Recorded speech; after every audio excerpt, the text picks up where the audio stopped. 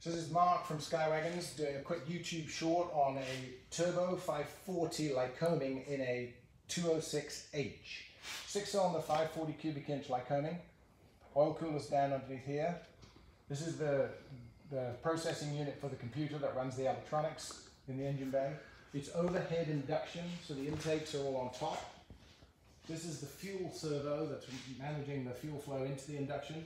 And then around this side, you can see this plane has air conditioning. There's the compressor running off a belt and the hot prop and the fuel injection lines.